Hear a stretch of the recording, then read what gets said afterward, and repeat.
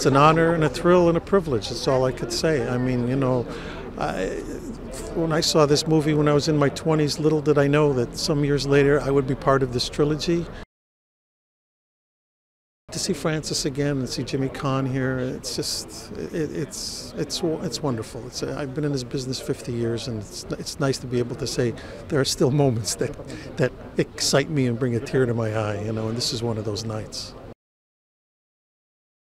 My dear friend Vinny Quastafaro said to me when I got the job, "Oh my God, you're going to be in the Italian Star Wars."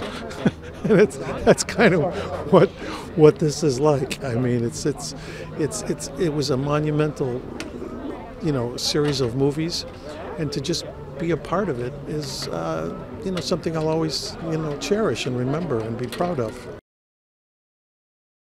It's so well deserved. If you're not going to name a street after him, who are you going to name him after? You know what I mean?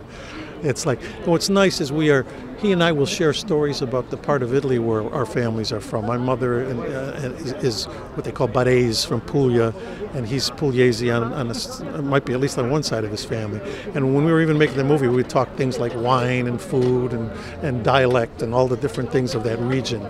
And so to be able to relive that with him now, he's just he's the consummate artist, the consummate gentleman, and I'm just, like I say, it's one of the highlights of my life and career to be able to say I've worked with this man and know this man and love this man.